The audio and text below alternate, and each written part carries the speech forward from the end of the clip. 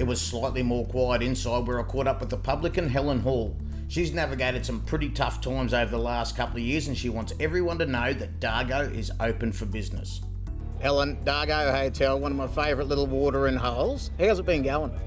Yeah, it's been good. It has. We've had some good support since late last year. Yeah, it's been okay. And what's been happening in town? Oh, today, plenty. Yeah? Yeah, a bit of live entertainment out the front. Yeah, we had a bit of a spurt of COVID in January, and the whole town pretty much shut down. So that's Australia. Everyone had one of those. Yeah. But like, it's been a tough couple of years, really. Bushfires, then that. Like, it's just, when's it all going to end? But yeah, you're up and running. Everyone's ready to come back now. So, yep. What do you got for them when they get here? What sort of things you got accommodation-wise? Let's start yeah, there. so we've got plenty of accommodation. I think we run about 115 beds.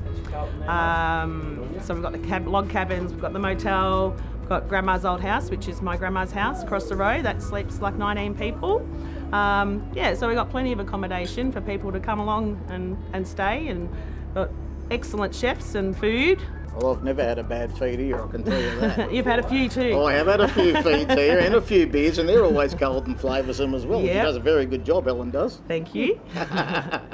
So the other thing I love about here is you can get some local knowledge. We're talking about, you come into the high country, there are literally hundreds of tracks that you can take.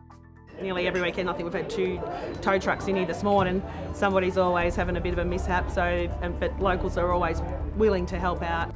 Take advantage of that, because as Helen said, they've had 2 tow trucks in here this morning. People do get into trouble on these tracks. Some of them are pretty steep and pretty extreme. Come and ask the questions and be honest with how much of experience you've got, and they'll steer you in the right direction. Yeah, for sure. Speaking of local knowledge, we've got a couple of caravans in tow, Tanya and I, and we want to get across to Omeo, and I want to find out a track that's suitable for caravans. Of course, they aren't all. Is Hawley around?